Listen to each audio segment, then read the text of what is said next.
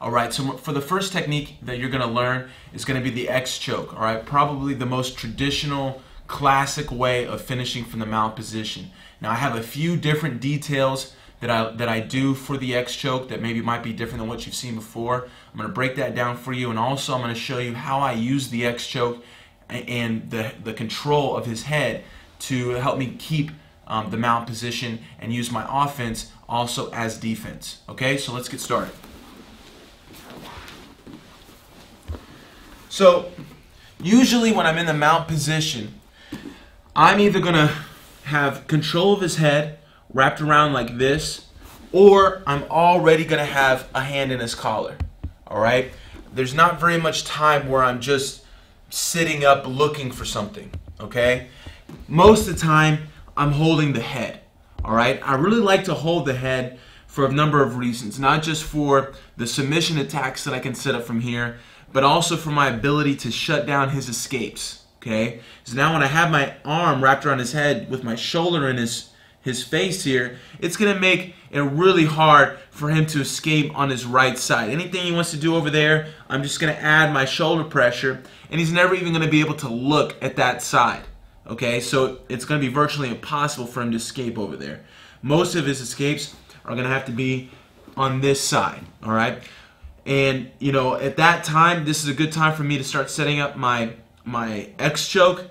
But if I didn't want to attack and I just wanted to keep holding, I could simply switch my arms at that point and start to use my shoulder a lot on this side. Okay?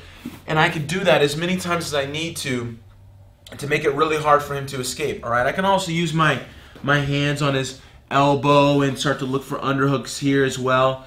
But usually I just keep it real simple, and any side that I feel like he wants to escape on, I'm going to wrap his head and start to use my shoulder so he can't even look to that side anymore.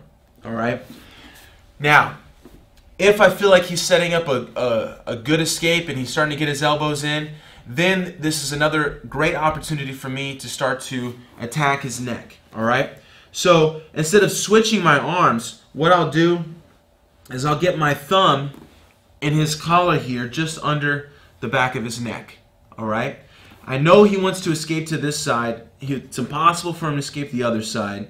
So now, not only am I going to attack, but I'm also going to block his escape on that side whenever I bring my arm over off of his head and start to drop my elbow down into his chest, my forearm across his neck here. All right?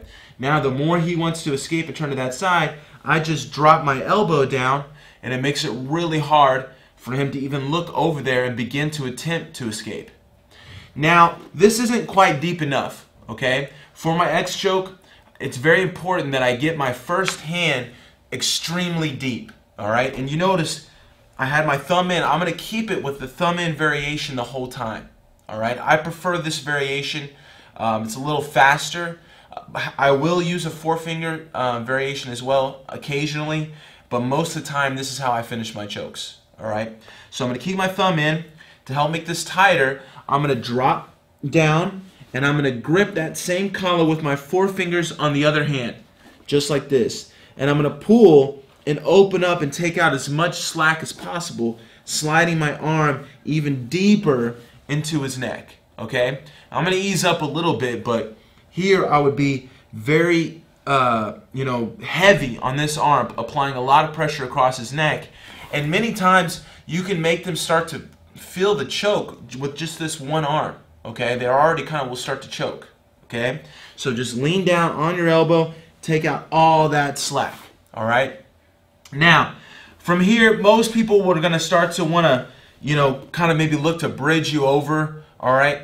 This is a very common defense to the X choke when you have the one arm in, is for them to bridge you over. So I'm going to slightly adjust my weight, okay, just a little bit, all right? So I brought, I would say about 70% of my weight onto my right side now, and maybe only 25 to 30% is on my left side, okay? So I'm ready for him to try to bridge me over, all right? Now, most of the time he's going to try, okay? So as he tries, I might have to post my hand just to be safe, okay? And now as I feel his hip come back down, that's going to be the moment that I'm going to slide my hand straight to the top of his trap here and get a nice chunk of his gi in my other hand, all right? I'm not taking the time to put my thumb in or grab inside his collar with my right hand, okay? I'm just gonna base, and as I come down, just get a chunk of that gi, all right? It's the fastest grip I can get, and that's all I need. I got so tight with my first hand that I just need to get a nice little grip with my second hand, and I'm ready to go, all right? Now for the finish, I'm gonna drop my head next to my top hand, which is my right hand, squeeze my elbows along my ribs up to the ceiling, okay? Don't try to squeeze this too much up here. It's gonna make you wanna go elbows out, and you're not gonna have any base, okay? You could be vulnerable to getting rolled over again, all right? So I'm gonna use my head as base. Once I drop down, my knees spread, and my head's on the mat, so go ahead and bridge. My head can slide, and I can stay on top, all right? If it was a big enough bridge that I kind of got a little worried, I can let go and base again. And then as his hit comes back down, immediately I go back to attacking his neck again, drop my head, and go for the finish. All right? So again, one other little detail, make sure you guys know for the holding purposes, is I keep my big toes in, okay? You know, in the beginning when I first mount, I might have like a grapevine here, okay? This is actually a good time to go ahead and get my thumb in the collar and start to swim it over. But when I start to go for the choke, I'm going to let go of that and sit with my hips back, all right? My knees are out so I have more base, and my toes are in. I'm not going to have my toes out because then he could hook my foot and try to get me in the half guard, all right? So my toes are facing in just like this, okay? Now, let's run through the attack again. I'm down, my knees are out, I have good base. I'm hugging his head, using my shoulder to block one side of his escape. I know he wants to escape to this side. I'm ready to attack as it is. So I'm just going to slide my thumb under his collar here and rotate over. This immediately will shut down his escape to that side when I drop my elbow, okay? And make sure you drop your elbow right away. I don't want to stay here with my arms straight because now he can rotate his hand in and make a really good defense for the choke, all right? So I'm going to drop my elbow. Now I'm going to bring my body down, okay? And I'm more to this side already when I'm doing this, so it's going to make it really hard for him to roll me over, all right?